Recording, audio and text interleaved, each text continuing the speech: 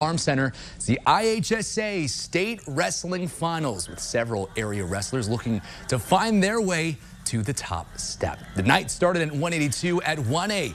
Porta's Briar Lane gets 2 for the takedown early, but can't keep fending off the reversal here. He falls by just 1 point and does get runner-up at that weight class. Fun times at 195. 3 Champaign County wrestlers at the same time. Muhammad Seymour's Mateo Casillas at 2A with Unity's Nick Nosler taking on St. Thomas More's Brody Cuppernell at 1A.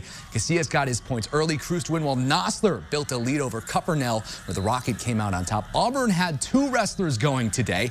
At 285, Cole Eady had the lead early, but was pinned, while at 120, Anthony Ruzzik picked up his second state title in overtime. And speaking of repeat winners, Glenwood's Drew Davis going for his second, this time at 113.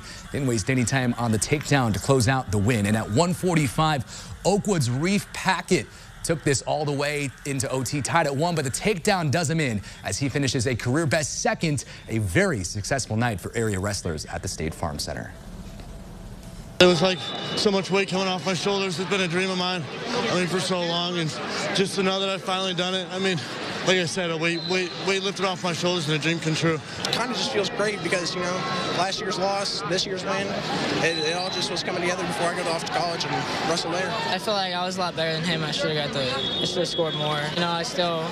I won the bracket, so I'll just have to work harder next year. Definitely felt like this year my bracket was way tougher, I knew I was going to have to come in scrapping. For the full results, you can go to our website, WCIA.com. Congratulations.